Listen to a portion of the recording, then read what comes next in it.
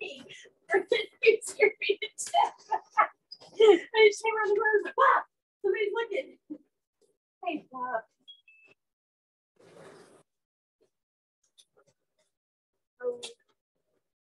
Oh, good, that's not me. I was like, oh, what have I done? Nope, that's How me. many? I was like, how many did I print? You're printing some of the same stuff though. No, well, Lewis, yes, Yeah. but That's what I'm one printing. lab handout is Oh, all I've okay. done. Oh, no. What do you need? A computer adapter for the Yes. the HDMI. If you can run down to my office, on the outside of, I got a little black backpack, and on the outside, it has all the possible ones. Cool. I'm so glad I ran into you this morning. So, and I'll let you go because I got class. That's fine. I was hoping to do one. But yeah, it's a little gray thing that's on the outside pocket of my little black backpack. Little gray thing. It's by my refrigerator.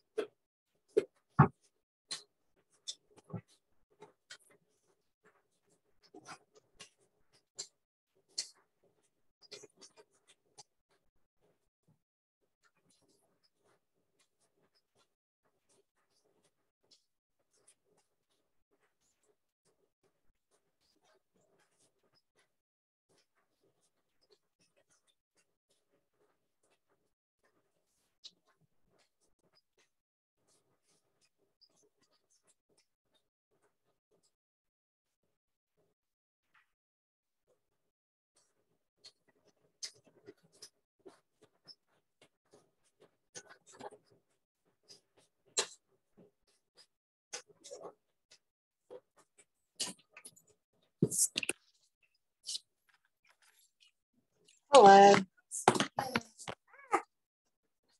Oh, I can. throwing her pen. I'm throwing something. Hopefully that will work.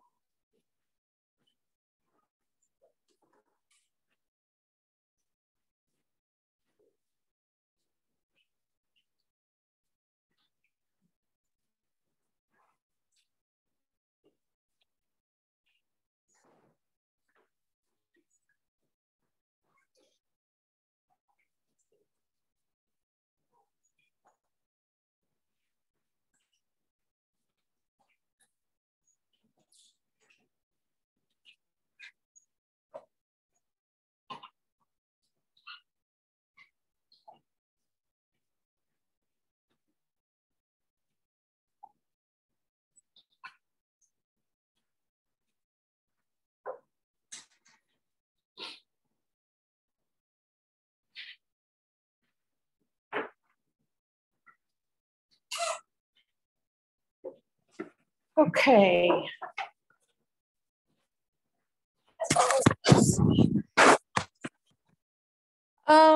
So before we get started into today's material, I am going to pass back your exams. As you pick up your exams, please pick up a copy of this packet. This is going to be over Lewis structures and VSEPR theory and bond polarity or molecule polarity, all that jazz, which is what we're discussing this week and probably early into next week.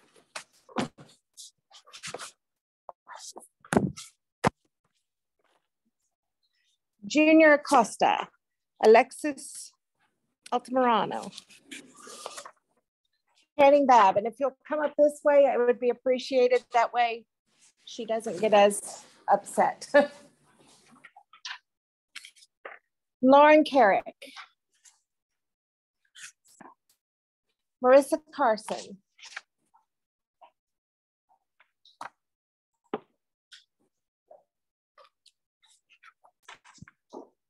Cassia Cobb, Jerry Coleman, Malia Cook, Bailey Daughtery,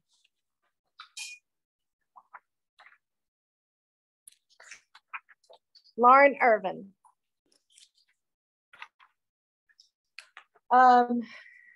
Olivia Farnsworth,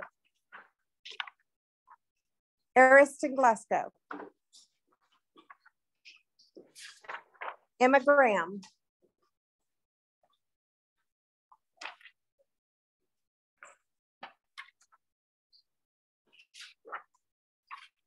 Michelle Hall,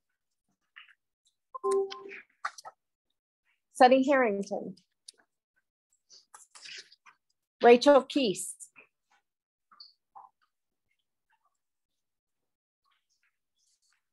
Eli Lyles,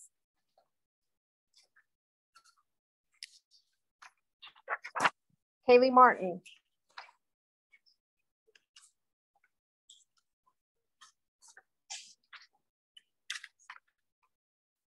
Dalal Masood,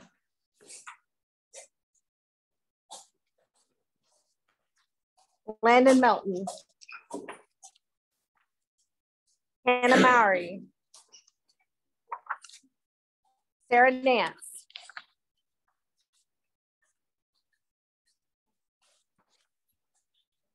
Ursuline Oden, Jared Palmer, Emma Passer,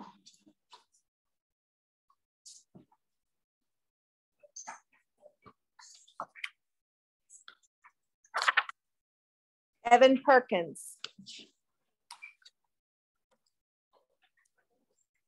Kara Ponder, Jennifer Resendez, Michaela Russell,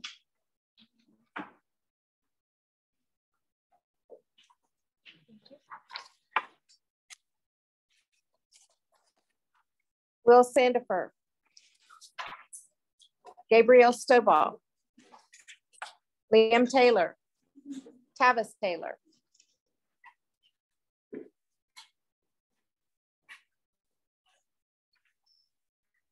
most of you forgot in the packet.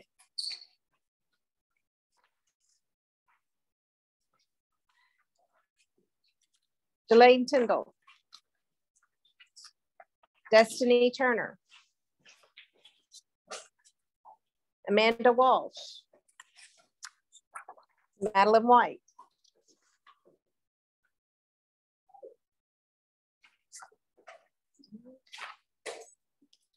Joel Jacobs. I miss you. Oh, awesome.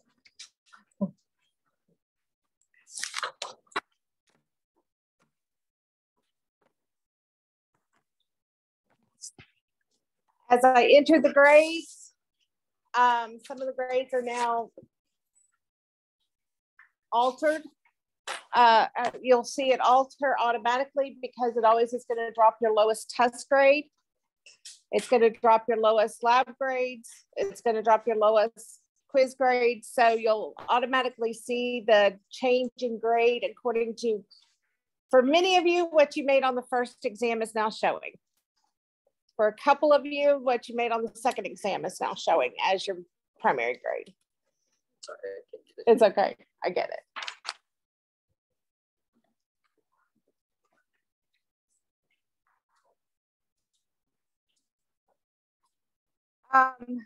I will be working today to try to finish getting stuff together on Blackboard. I know, girl, what did you do that for? You never do that. I know you're wanting to visit people, but come on. You never jump on people. Get back over here.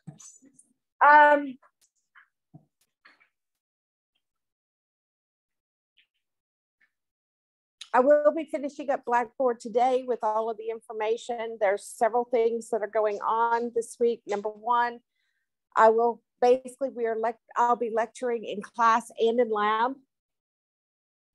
This will be the last, I think, lab lecture of the semester this week. So, but it's going to all, basically everything we're doing this week all fits together.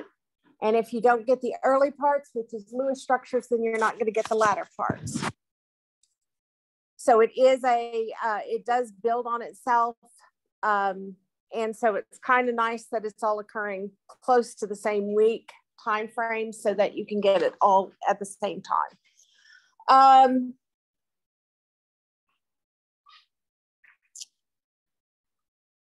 I wanted to remind you though that I have put up a homework that is related to what we're doing today, but I wanted to let you know the rest of it will appear today. I just had to get a few things done, and you'll get your other two labs back on Thursday. Any questions?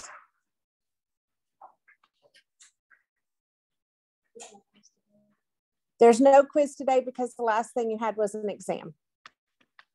So your next quiz will be next Tuesday.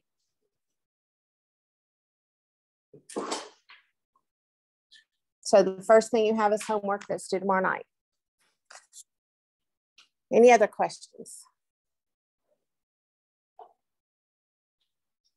Okay, well, if not, then we're going to go ahead and get it started. The focus for today is going to be in the development of Lewis structures. Now, before we can get into Lewis structures, we do need to talk about valence electrons and core electrons. So it feels like forever ago, but it wasn't. We were developing electron configurations. And for example,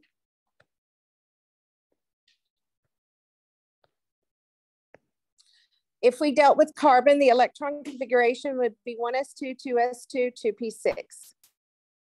I mean, excuse me, 2p2. I'll get my brain here in a moment. If we were talking about lithium, the electron configuration would be 1s2, 2s1. Now, when we start dealing with Lewis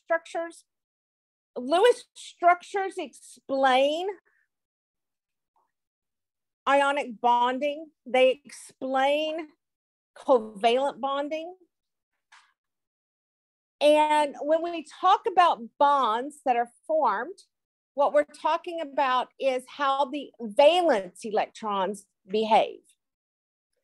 So before we can get into developing Lewis structures, which illustrate how covalent bonds, how ionic bonds come to be, we've got to talk about valence electrons, because again, it's the valence electrons that actually determine the bonding. Now, valence electrons are specifically the electrons in the outermost shell.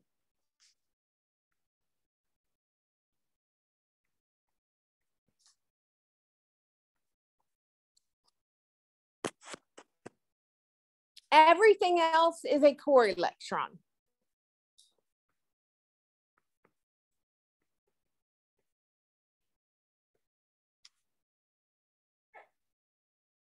Now, remember that the shell is represented by the principal quantum number n.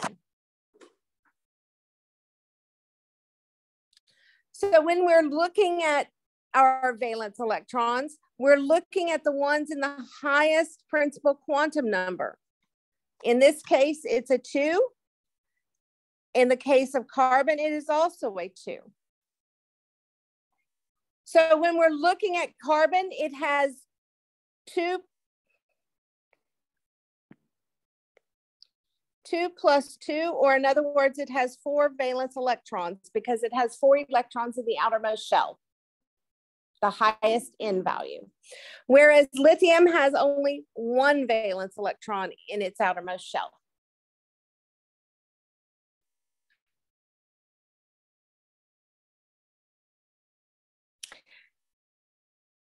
For the most part, we're going to deal with the main group elements, and there's actually a really nice thing about these main group elements.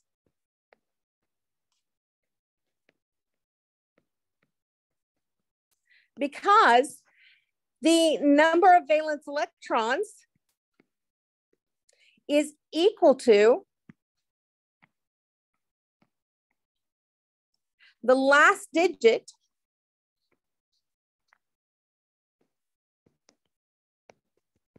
of the group number.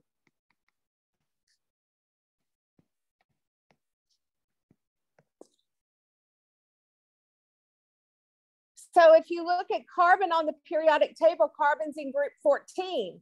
The last digit is a 4. It has 4 valence electrons. If you look at lithium on the periodic table, it's in group number 1. The last digit is a 1. It has 1 valence electron. If you look at fluorine on the periodic table, it's in group 17. The last digit is a 7. It has 7 valence electrons. So for your main group elements, that's group 1 and 2, group 13 through 18. The number of valence electrons will always be equivalent to the last digit of the group number.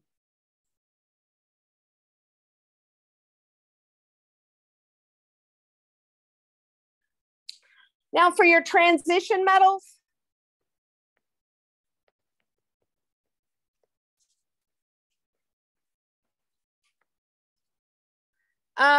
most have 2 valence electrons, except group 6 and group 11, which have 1 valence electron. And it comes back down to the electron configuration. If you'll recall, group 6 and group 11 are the anomalies. So one of the electrons is promoted out of the S into the D. Therefore, in group 6, for instance, for chromium, it is a 4s1, 3d5. So it only has 1 valence electron. For copper, it is 4s1, 3d10. The highest number is a 4, so it only has 1 valence electron. But the majority of your transition metals have 2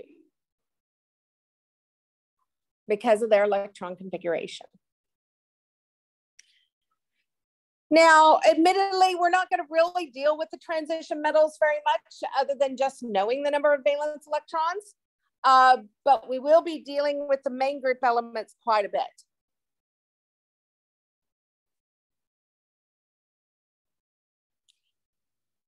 So now that we've talked about valence electrons, we can actually start getting into Lewis structures.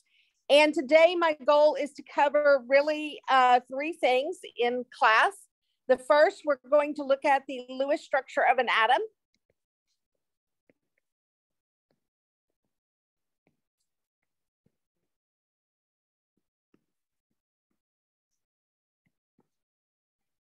Of an element. The second thing we're going to do is we're going to look at developing the Lewis structure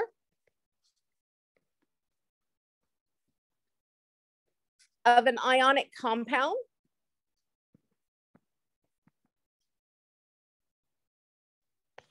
Keeping in mind that an ionic bond is an electrostatic attraction or magnetic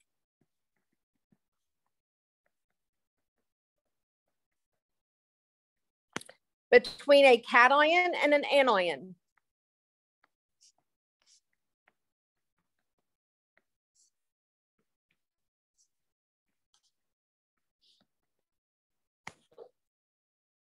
And then we're going to look at the Lewis structure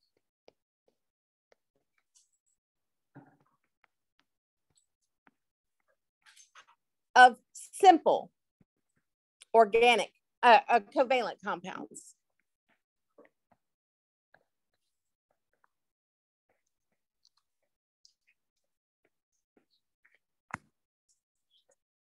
And remember that a covalent bond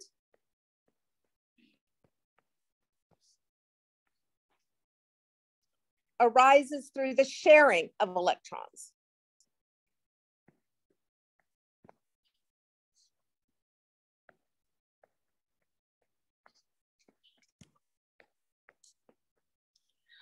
The reason I'm pointing out the types of bonds is because understanding the bond type is going to help you to understand why I draw things the way I do.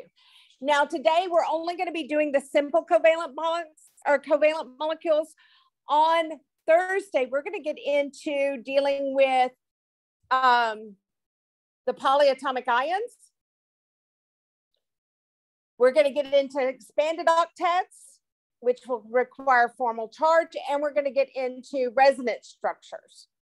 So we're going to build on Thursday morning on this type of Lewis structure that we're going to deal with today, but today it's going to be fairly straightforward, simple Lewis structures. And then in the lab, we're going to start using those Lewis structures to actually get into the shapes of the molecules and the molecule's polarity and so on and so forth.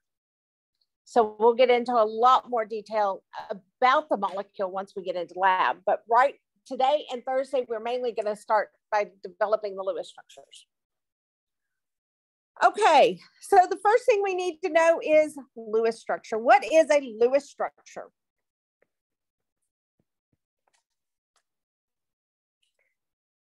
When we develop a Lewis structure illustrates the valence electrons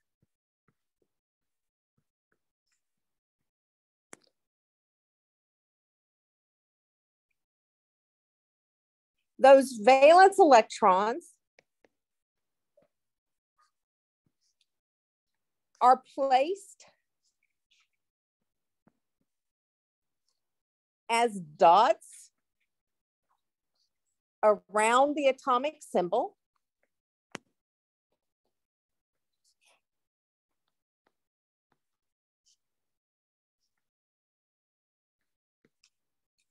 And the atomic symbol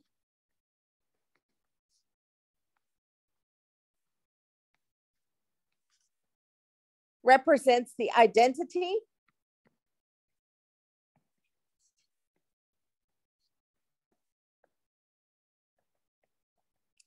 of the element and its and its core electrons.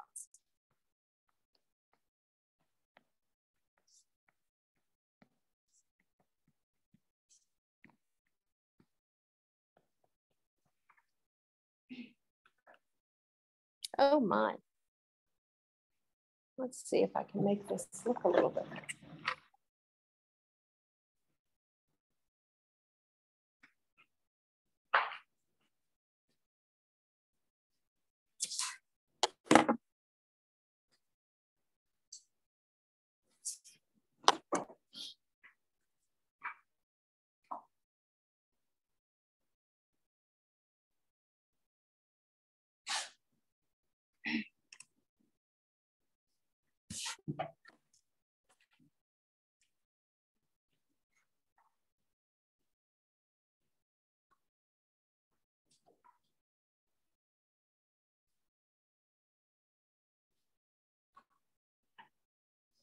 That's a little better.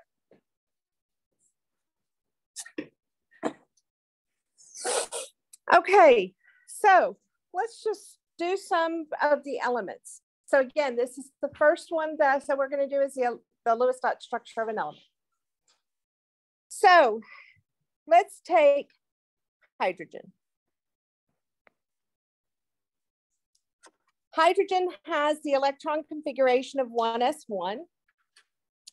It has one valence electron. So when we illustrate hydrogen, we're going to illustrate the identity of the element as a symbol, and then we're going to show that one valence electron as a dot. Now, it does not matter which side of the element you put the dot, or which side of the elemental symbol you put the dot. When we move on to helium, helium has the electron configuration of 1s2. It's the only element up there whose last digit of the group number does not represent its valence electrons. So it's only going to have 2 valence electrons. We're going to illustrate those electrons as dots. Now, when we start placing the dots, we do so that they are on opposite sides or on different sides of the symbol. Now, you can write it in this format. You could write it in this format, or so on and so forth. It doesn't matter. You're just going to, basically what we're doing is we're pretending that there is a box surrounding our element symbol, and we're going to place 1 dot on each side of the box.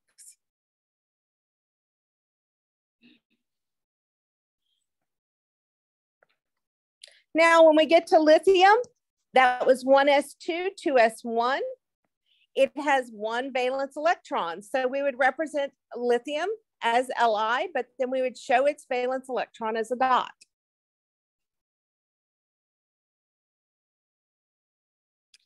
You get to beryllium. Beryllium is 1s2, 2s2. It has 2 valence electrons. So we're going to represent it as 2 different dots.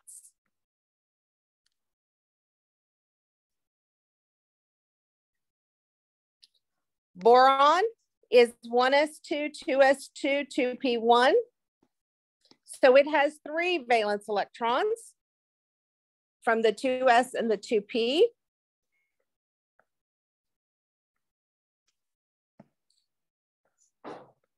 And so we would put the boron with 3 dots. Again, 1 on each side of the square. Carbon, 1s2, 2s2, 2p2. It has 4 valence electrons because of the 2 in the 2s and 2 in the 2p. Those are going to be placed 1 on each side of the elemental symbol. Now, when you get to nitrogen, nitrogen is 1s2, 2s2, 2p3. It has 5 valence electrons because it has 2 electrons in the 2s and 3 electrons in the 2p. Therefore, what we do is we start by placing 1 on each side of our imaginary box, and then we can start pairing them up.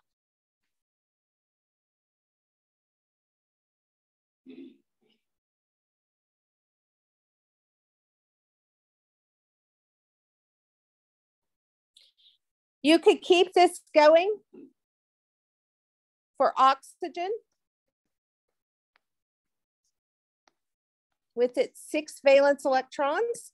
So we would have oxygen, and we would place 1 electron in each side of the box and then pair them up. For fluorine, it's going to have 7 valence electrons. So that would be 7 dots around it. And then finally, neon.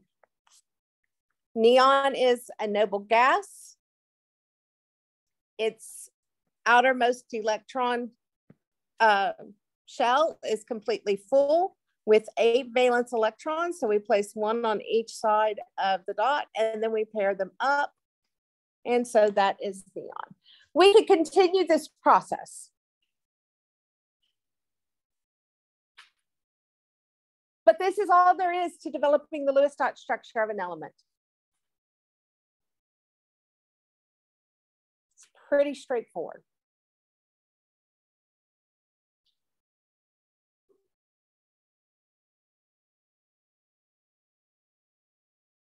Questions?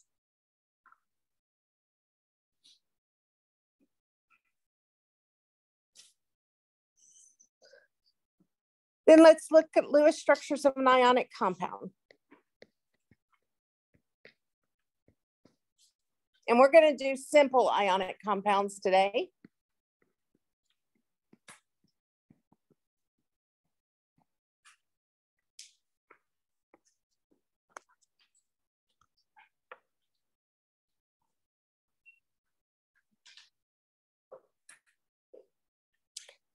Now, if you will recall,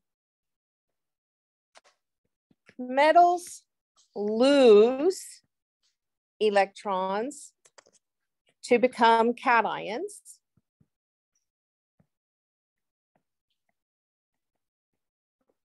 And nonmetals or metalloids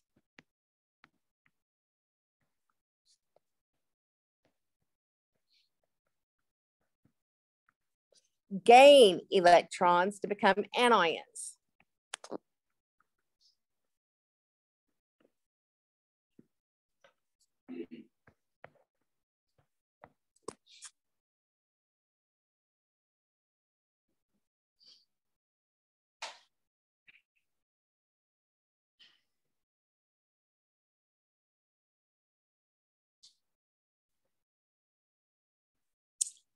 So let's take a simple ionic compound. We're going to take lithium chloride.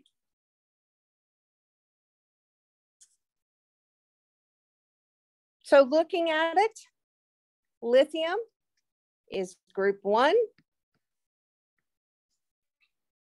So 1 valence electron. Chlorine is group 17.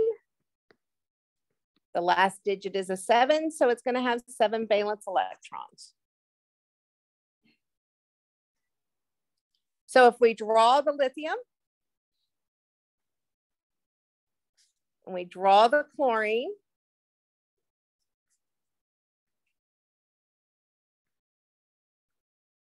that would be the elemental symbols, the element Lewis structures for lithium and the element Lewis structure for chlorine.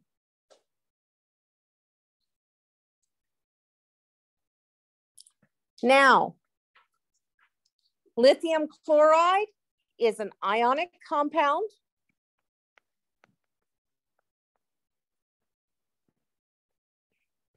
And we know so because it contains a metal.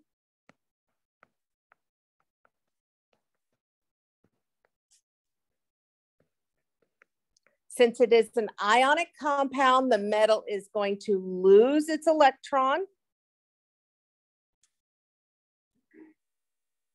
to become a cation. So when lithium loses that electron, it becomes Li+.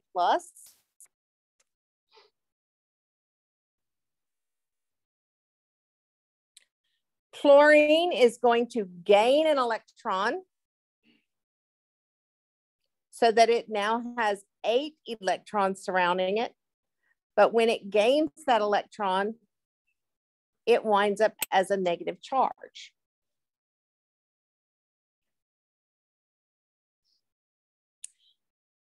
The brackets. So you'll see this written a couple of different ways. You'll either see the lithium chloride written in this format, or you could see it also written as this. Both of these are correct.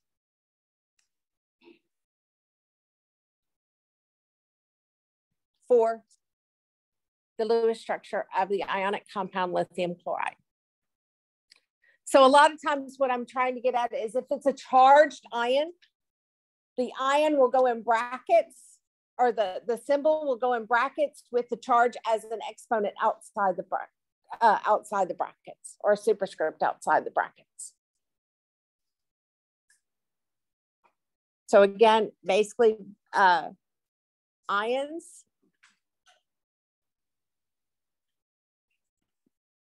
the element or combination of elements, as we'll talk about when we get into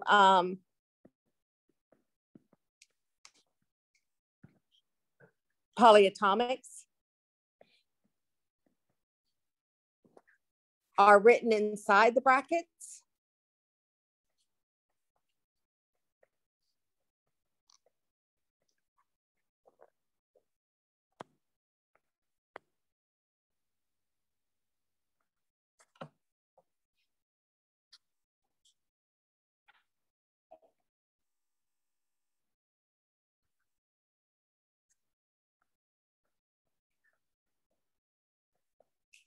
With the charge as a superscript to the right.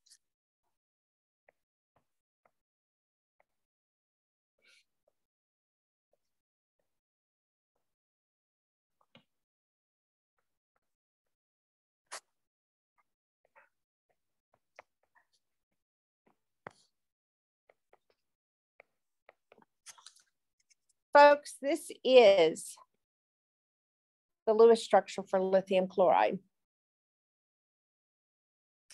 You will notice if you've had chemistry before, a lot of times you'll see a line between elements. Notice there's no line drawn between these elements.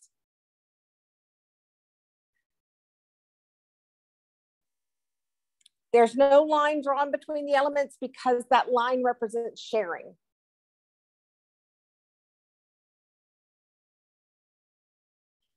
So we don't draw lines between an ionic compound because there's no sharing that goes on.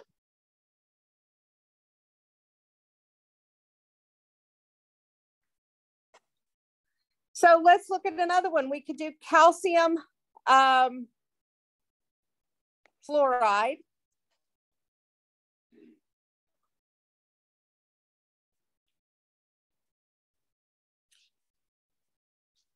We know that calcium is group 2. So 2 valence electrons. We know that fluorine is group 17. So each one has 7 valence electrons. If we draw the calcium, we would draw it with 2 dots to represent the 2 valence electrons.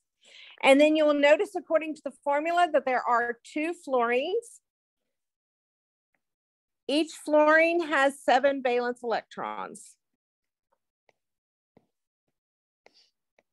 So we would represent it as 7 dots.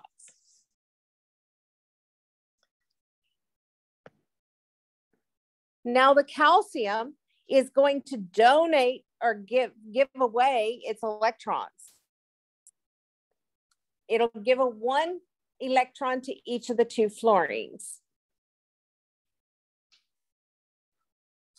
And I'll explain that in just a moment. So what's left is you will have calcium. It has lost its 2 valence electrons, so it's Ca2+. And you will have 2 fluorines that now have 8 valence electrons.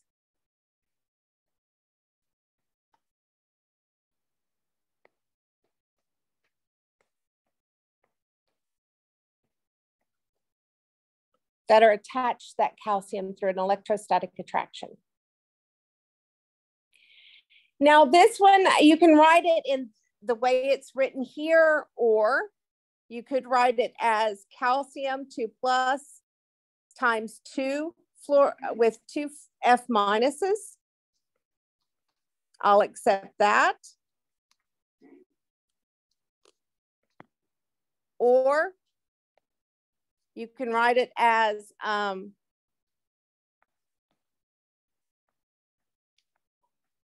illustrating all of them, but making all of them in brackets to represent the charges in this format. Any of these are perfectly acceptable in when I look at an exam.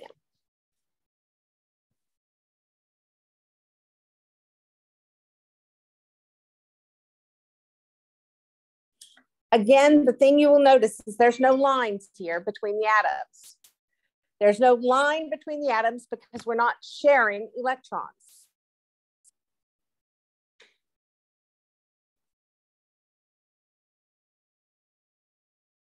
Now you may ask why the number of electrons, why things worked the way they did. And it comes down to what is considered to be an octet rule.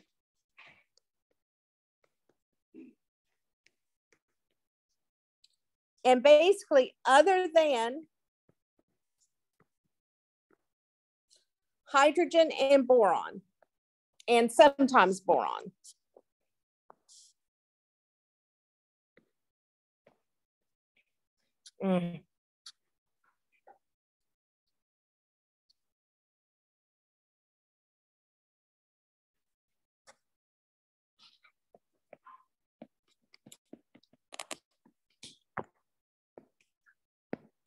all elements want a minimum. Well, I should say, let me rephrase this.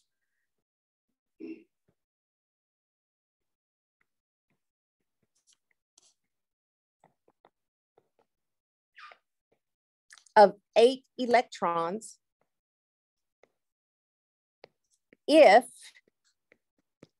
it is a non-metal or metalloid.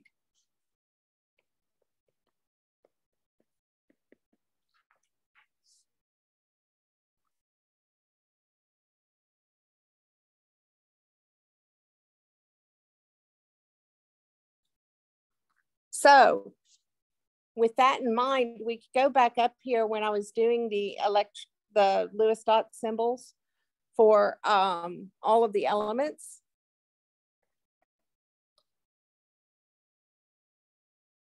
Fluorine wants one more because it has one more space before it gets to 8. Oxygen wants 2 more because it has 2 spaces before it gets to 8. Nitrogen wants 3 more because it has 3 spaces before it gets to 8. Carbon wants 4 more because it has 4 spaces before it gets to 8.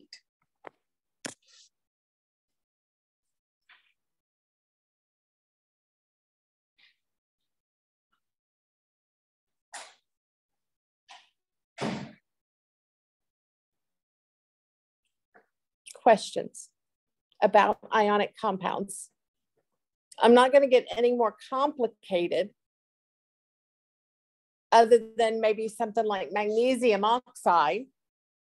And it's not more complicated, it's just different. If you have magnesium oxide, you have MgO. Mg is group 2 with 2 valence electrons. Oxygen group 16 with 6 valence electrons. So when you draw Mg, it would have 2. When you draw O, it would have 6.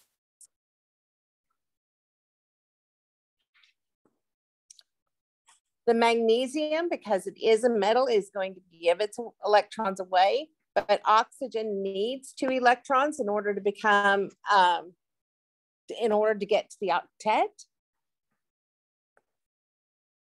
So you wind up with magnesium ion and you wind up with the oxygen ion.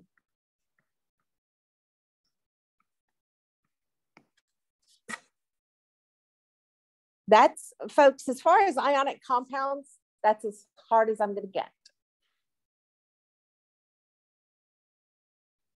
Now, I will say the biggest mistake, and hence the reason I keep saying this, the biggest mistake I see students make is they put a bond, a line. The biggest mistake I see students make is they put a line between that metal and that non-metal. If it's an ionic compound, there is no line. Lines mean sharing. Ionic compounds do not result from sharing.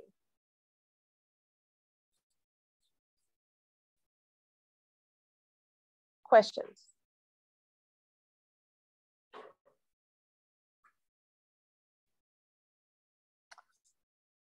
Okay, then we're going to get into the last one today, and that is going to be the Lewis structures.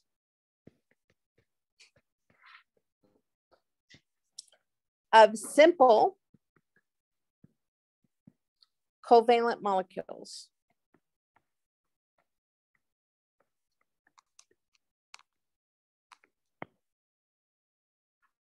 By the way, the packet that you picked up, if you look at the first part, it talks about the ionic compounds. If you look at the second part, it's going to talk about the covalent molecules.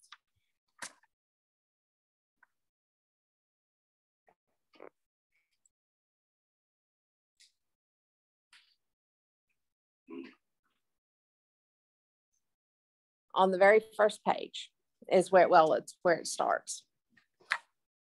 Okay. First of all,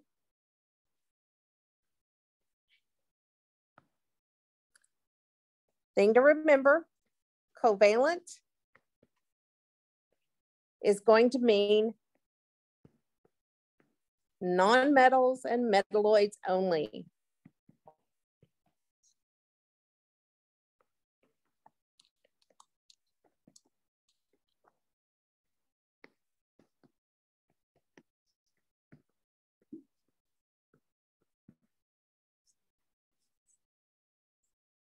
Covalent bond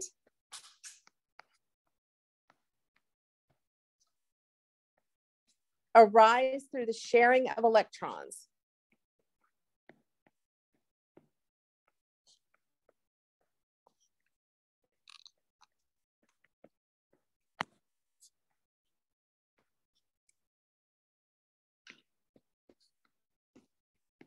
Between two atomic nuclei.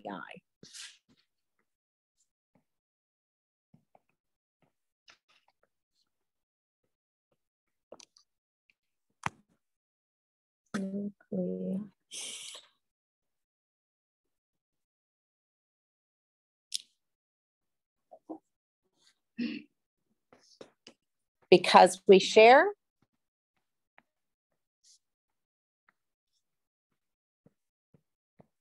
electrons, bonds are represented with lines.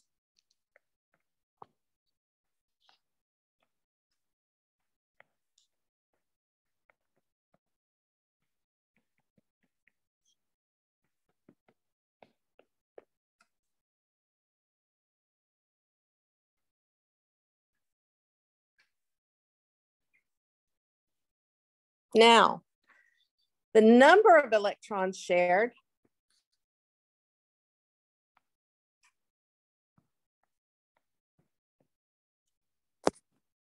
is dependent on how many is needed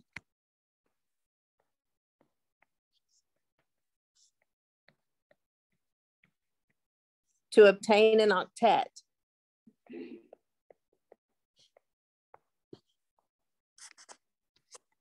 This is true for all atoms except hydrogen, which needs 2. Instead of 8, and boron,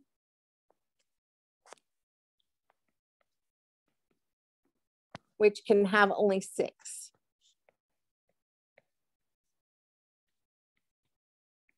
But everybody else better get 8.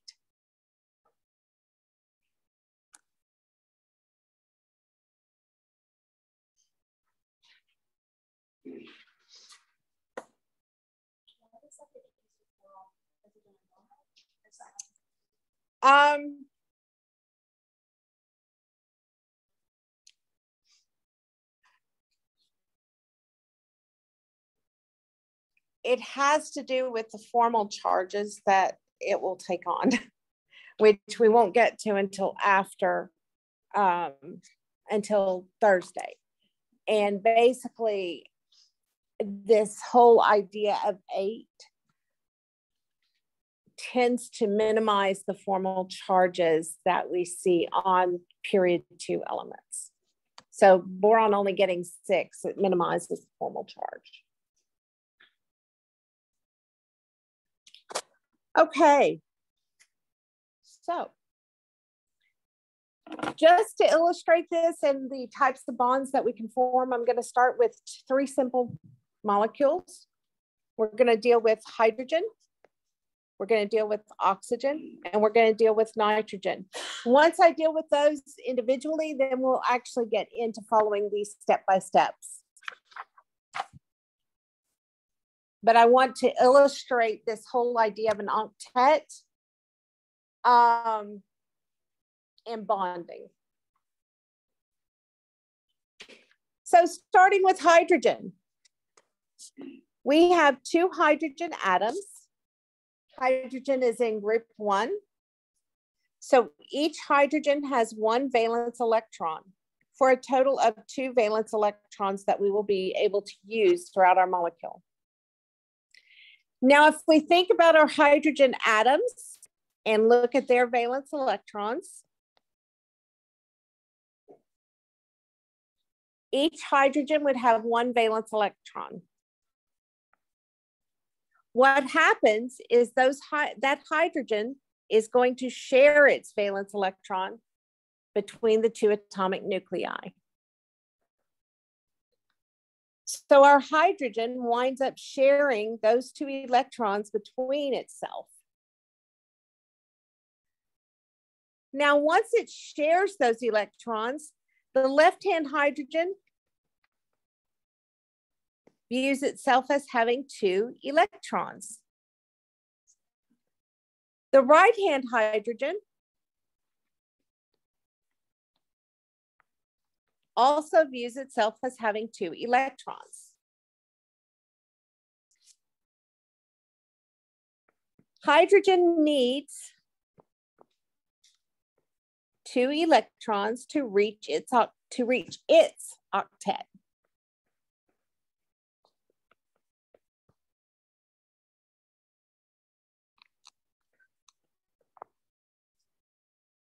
So by sharing the pair of electrons, those hydrogens believe, oh, I have my own octet. Now, instead of writing the dots, most often we will write that as a line. So a line represents 2 dots.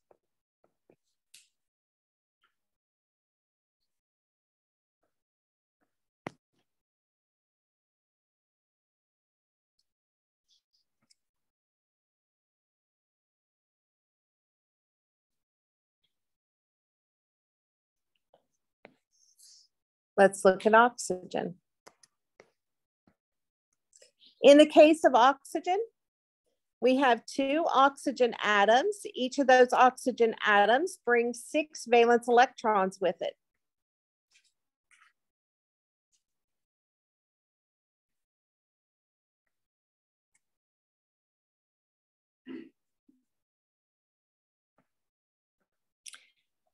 Now, we can start by sharing 1 electron from each atom.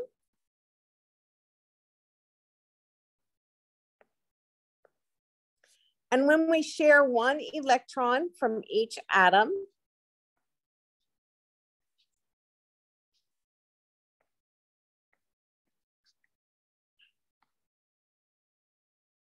this structure emerges.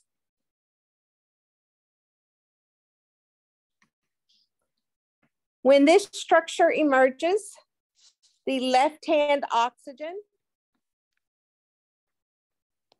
views itself as having 7 electrons. The right-hand oxygen views itself as having 7 electrons. But oxygen must have an octet.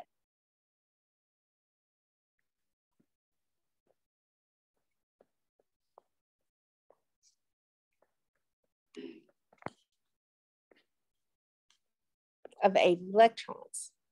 So the sharing of a single pair of electrons is insufficient. So just to rewrite this real fast so you can see the next step.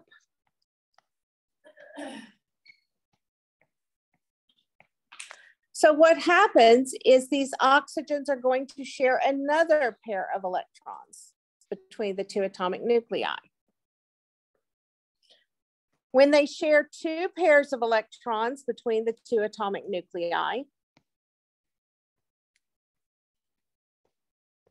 this structure emerges.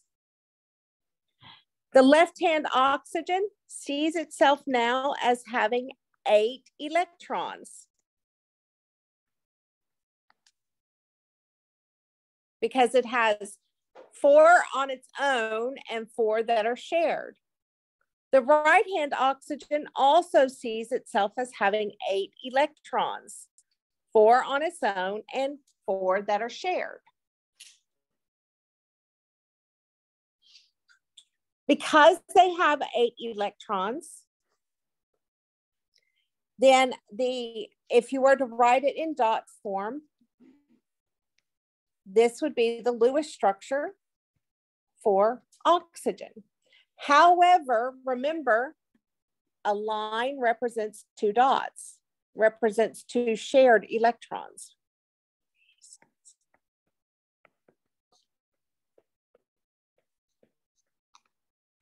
So the more common way to write this is 2 lines in between the 2 atomic nuclei, with each line representing 2 of those electrons.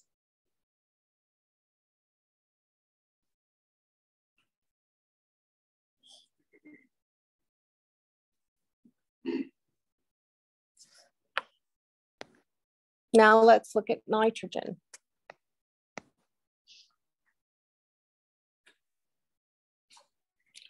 Nitrogen, each nitrogen atom has 5 valence electrons that it brings to the table. When you share 1 pair of electrons between the 2 atomic nuclei,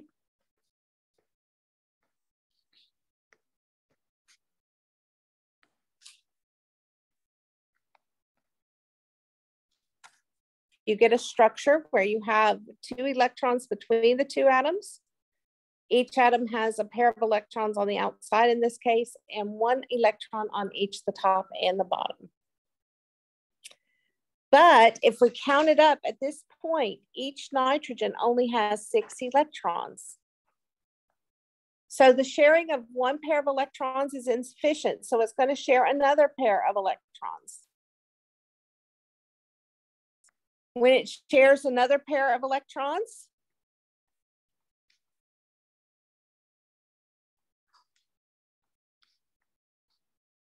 this structure emerges. But if you count the number of electrons at this point, you have 7 electrons shared. So it still is not an octet. Nitrogen must have an octet.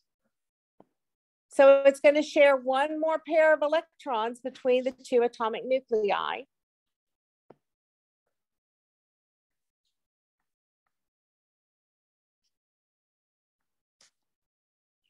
And only once it shares those 2 more electrons do you get your octet of 8 on each atom. Now again, 1 line represents 2 electrons. So the more common way to draw this would be as 3 lines between the 2 atomic nuclei.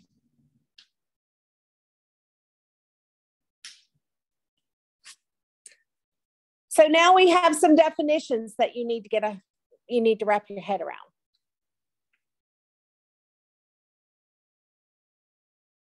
The first is shared electrons compared to lone pairs.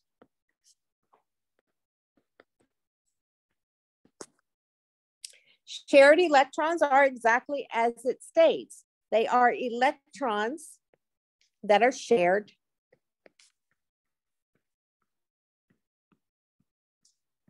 between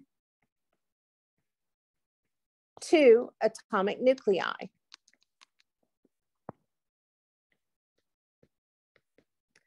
We can share one pair of electrons, which we'd write as a single line, and that is called a single bond.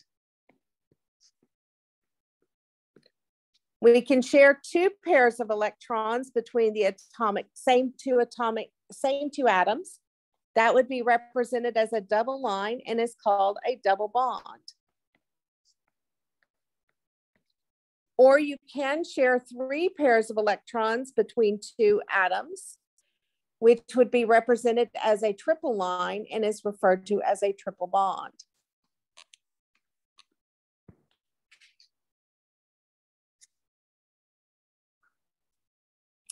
Lone pairs of electrons are electrons that exist on only one atom.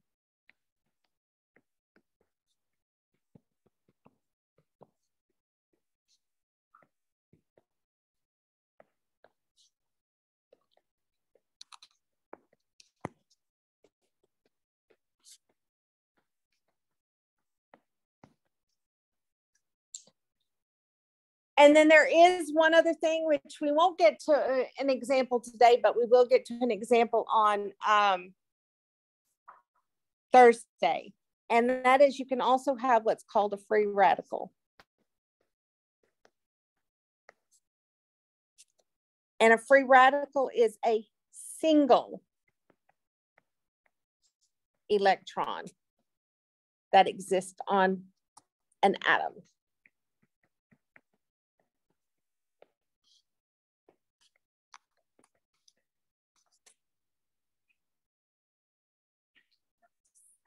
I'll make it 2 electrons compared to a single, if I could spell.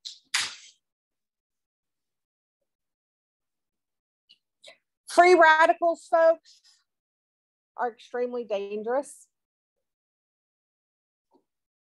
Free radicals are what's responsible for the depletion of the ozone layer. Free radicals are what's responsible for aging of the body. So free radicals can be extremely dangerous. In fact, when we talk about the aging of the body, we have a enzyme whose sole responsibility is to eliminate a certain free radical in the body. And it actually has the fastest turnover rate of all of the enzymes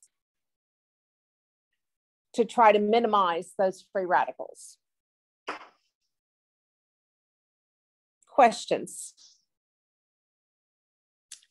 Okay, so let's actually get into some more examples, but now we're going to use the step-by-steps.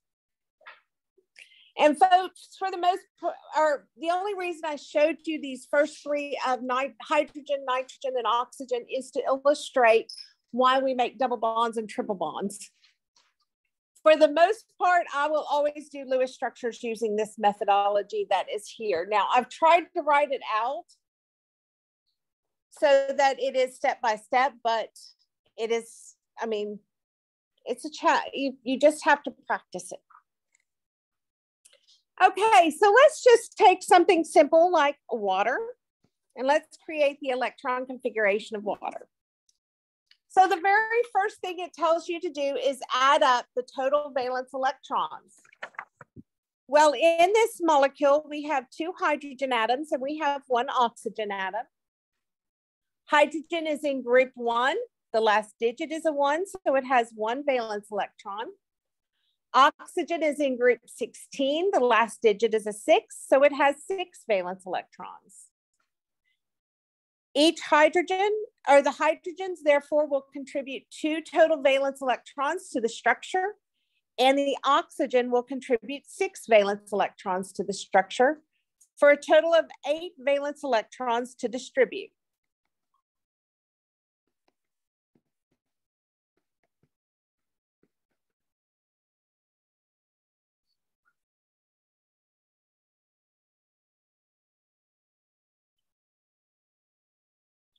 Step 2, we want to write the skeletal structure.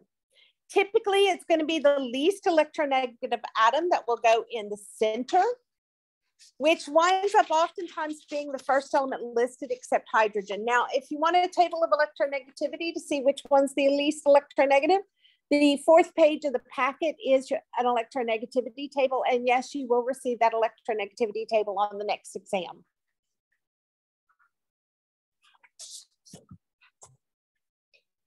But the key point here is hydrogen. Hydrogen will never go in the center. Hydrogen will never go in the center. So in our particular case, that only leaves oxygen. So we're going to place the oxygen in the middle with the hydrogen surrounding it, and that's our skeletal structure.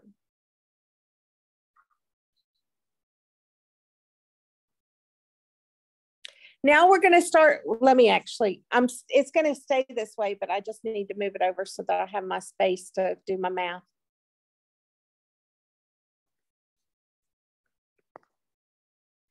Now that we've got the skeletal structure, we're going to distribute the electrons among the atoms.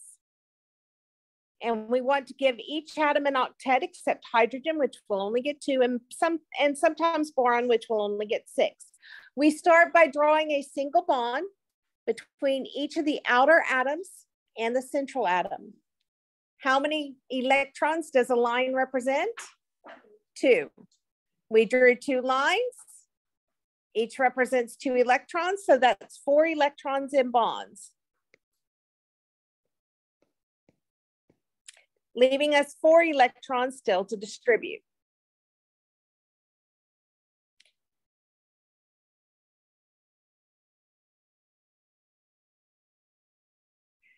The next step says to distribute the remaining valence electrons around the external atom, giving the external atoms an octet. How many electrons does hydrogen need? 2.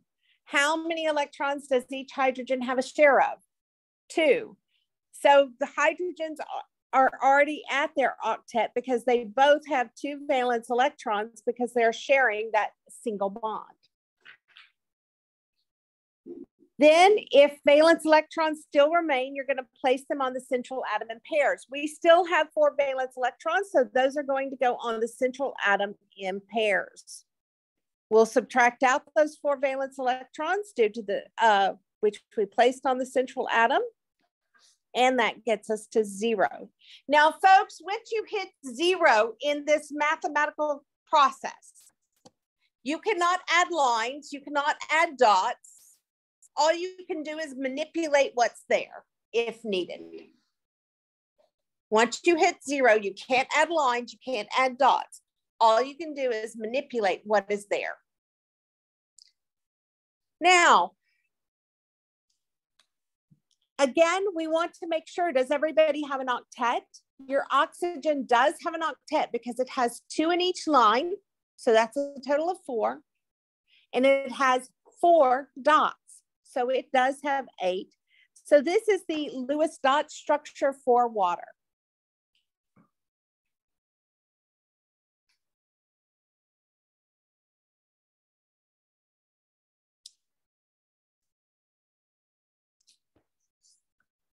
Have one more, let's do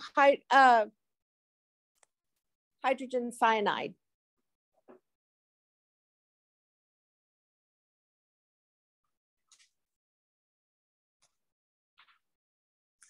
We have 1 hydrogen, 1 carbon, and 1 nitrogen. The hydrogen is in group 1, so it has 1 valence electron.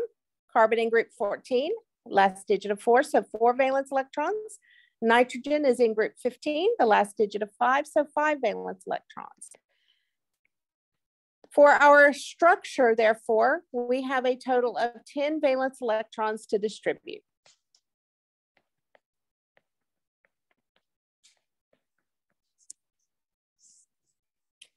Step 2 is to write the skeletal structure.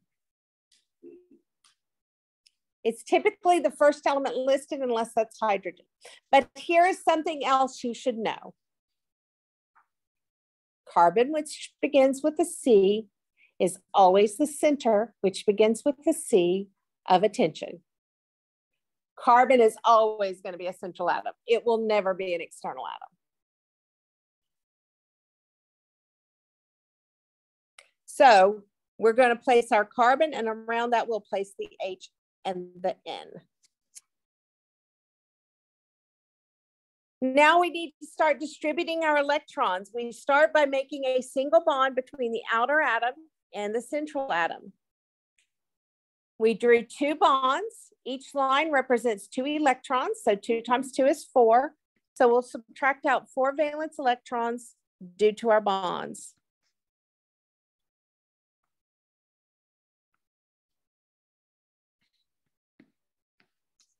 Leaving us 6 valence electrons still to go. The next thing says to distribute the remaining valence electrons around the external atoms, giving the external atoms an octet. Well, your hydrogen already has an octet because it already has 2 valence electrons. So we're going to place we're going to give nitrogen its octet. To give nitrogen an octet, it needs 8. It currently only has 2, so we'll place 6 dots around that nitrogen.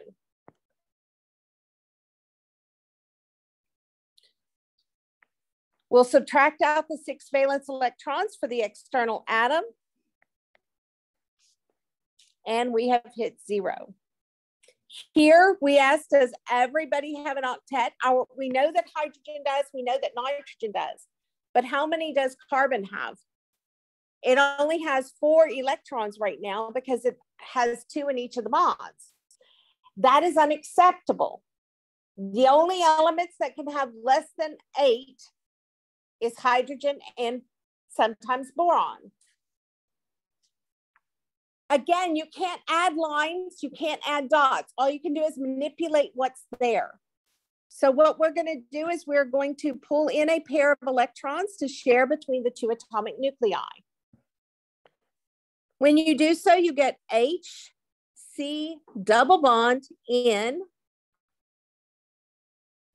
And as soon as you check any alteration you make, the first question you ask is, does everybody have an octet? Your hydrogen still has 2 valence electrons, so it does have an octet. Your nitrogen has 4 in the double bond, and it has 2 lone pairs for another 4. So it has 8 valence electrons. But how many does your carbon currently have? 6, because it has 2 in the single bond and 4 in the double bond. So again, the only elements that can have less than 8 is going to be hydrogen and sometimes boron. So carbon must have 8. So we're going to bring in another pair of electrons to share, because again, you can't add lines, you can't add dots, you can only manipulate what's there. And when we do so, we give a triple bond between the carbon and the nitrogen, and a single bond between the carbon and the hydrogen. Your hydrogen still has 2 valence electrons, so it is content. Your nitrogen has 6 in the triple bond and 2 in the lone pair for 8. And your carbon has 6 in the triple bond and 2 in the single bond for 8. So this is the structure for hydrogen cyanide.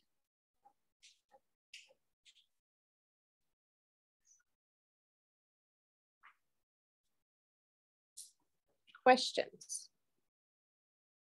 And folks, all I've gotten through is step 3, because once we get past that, well, no, we just did step 4, because if atoms lack a octet, that's when you make multiple bonds.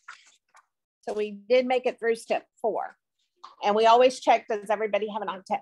One thing I will point out, now it's not perfect, but it does give you a pretty good estimate. The 3rd page has a periodic table, and it illustrates how many bonds that are typical. Now it's not perfect, because oxygen can have 3 bonds in a charged, in hydronium, for instance. So it's not perfect, but this gives you typical bond numbers for the atoms of the elements. So that may help you in figuring out if you're on the right track. Questions? Yes.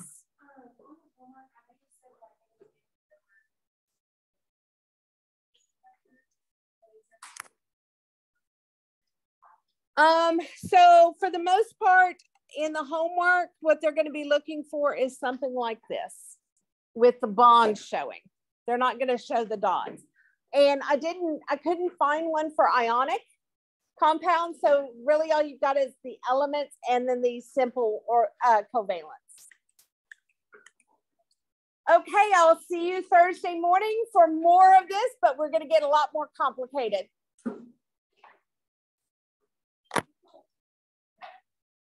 You keep your test.